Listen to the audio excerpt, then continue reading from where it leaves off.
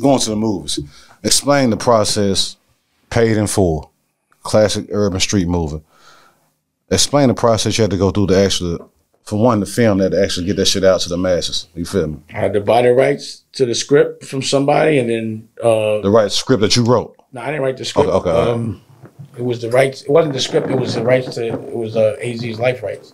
Okay. So you buy that, and then you sell that to it went to Miramax.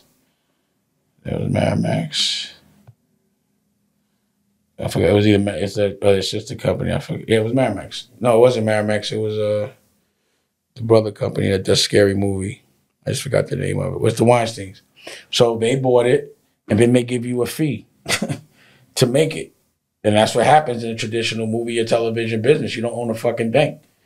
And then they tell you what to do because they paying for it. And I had to go through a lot to get that done, to the extent I'd be like, yo, man, I'll pay for it myself. But I had to go to war with the Weinsteins over that movie.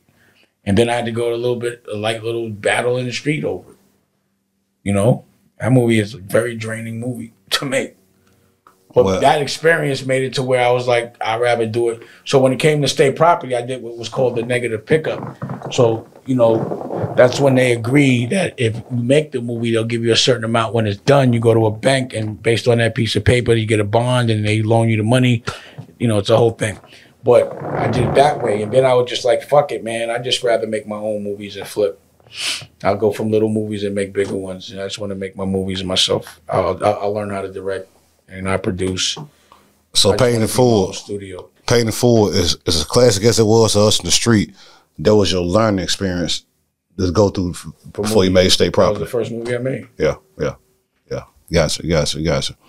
Gotcha.